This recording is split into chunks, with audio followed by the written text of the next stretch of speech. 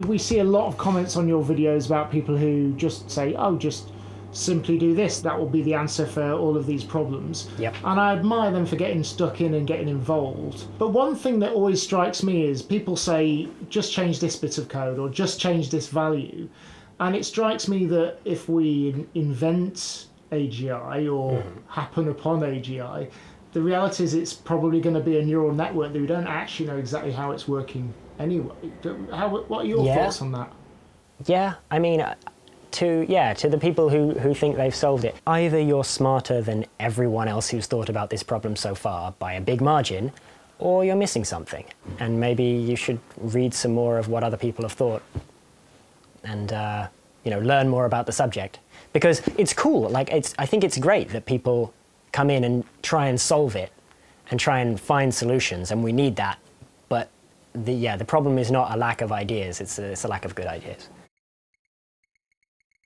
This kind of coming in from the outside and saying, oh yeah, I've got it, I figured out the solution, is obviously arrogance, right? But the whole artificial general intelligence thing is sort of an inherently arrogant thing. It's quite hubristic, you know? I mean, you talk about playing God. Making God, like... But also that new, oh, I've got it, this is how you do it, sometimes that does work, that approach. Yeah, sometimes. Because you see stuff that people have been too close to the metal to, I don't know if that's the word, close to the problem to... Right, yeah. Sometimes you get too close to it, you can't see the picture, you're inside the frame, whatever. It's totally possible that some random person is going to come up with a real workable solution, and I would love that to happen. I think that would be the best, because then everyone would have to try and figure out how to cite a YouTube comment in a research paper. I presume there's already style advice for that. Anyway, but the problem is, from the outside view, you get a million of these, right? And so, you know, a million minus one are going to be not worth your time to read, which means even the good one isn't actually worth your time to read on balance, because how are you going to differentiate it? So the only thing you can do is get up to date on the research, read the papers, read what everybody else is doing, make sure that what you're doing is unique, and then actually write something down and send it to a researcher, you know, write it down properly and make it clear immediately up front that you're familiar with the existing work in the field. And then, you know, then maybe you're in with a chance. But what will probably happen is, in the process of all of that reading, you realize your mistake. It's still worth doing. You've learned something, you know. This is part of why AI safety is such a hard problem, I think, in the sense that a problem can be quite hard, and you look at it and you can tell it's quite hard.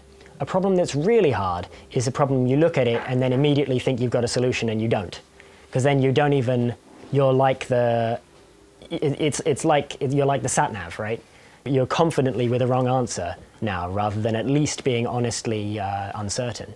Yeah, like legibility in machine learning systems is really low right now. They're kind of black boxes, right? They're not legible in that you can't easily tell what any given part of it does or how it works.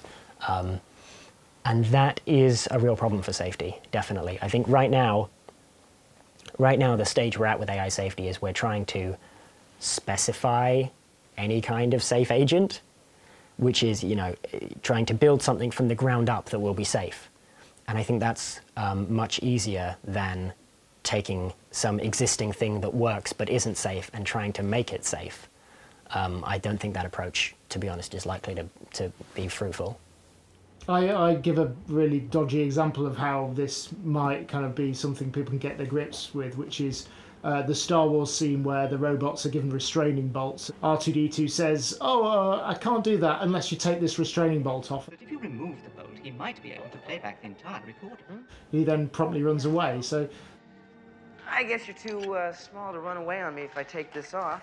This is kind of like retrofitting some kind of restraining bolt. Yeah, I mean, so there's different things, right? Building an unsafe AI and then trying to control it against its will is idiotic. I think having some of those controls or ways of keeping the system, you know, limiting what the system can do and stuff is sensible, but it's so much better to make a system that doesn't want to do bad things than to try and keep one in. So this is kind of like the idea of, oh, can't we just sandbox it? Right, yeah. It's like, I mean, constraining an AI necessarily means outwitting it, and so constraining a superintelligence means outwitting a superintelligence, which kind of just sort of by definition is not a winning strategy. You can't rely on outwitting a superintelligence. Also, it only has to get out once. That's the other thing. If you have a superintelligence and you've sort of put it in a box so it can't do anything, that's cool. Maybe we could even build a box that could successfully contain it. But now what? We may as well just have a box, right? There's no benefit to having a superintelligence in a box if you can't use it for anything. It needs to be able to do things. An AI properly contained may as well just be a rock, right? It doesn't do anything. If you have your AI, you want it to do something meaningful.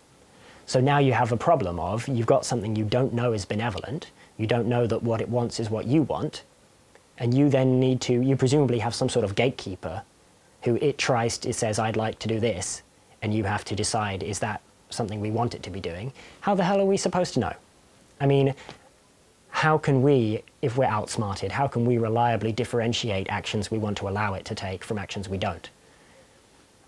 And maybe the thing has a long-term plan of doing a bunch of things that we don't notice at the time are a problem until it then can get out, right?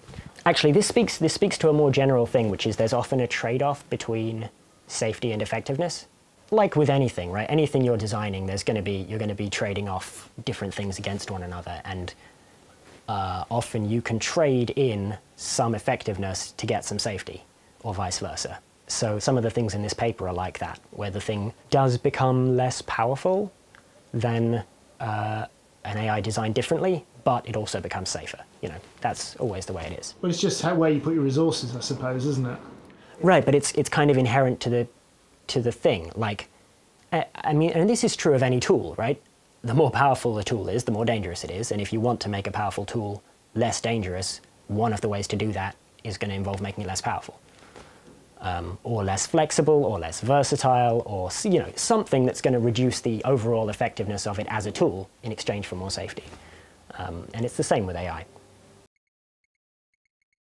And obviously you're going to be a server for whatever product you're using. Now, any time that Bob sends Alice a message, it's going to go via this server by definition, because that's the thing that relays the messages to Alice. It knows how to communicate with Alice, it knows what her phone number is, it has lists of your contacts and things, this is how it works. This could be a phone provider.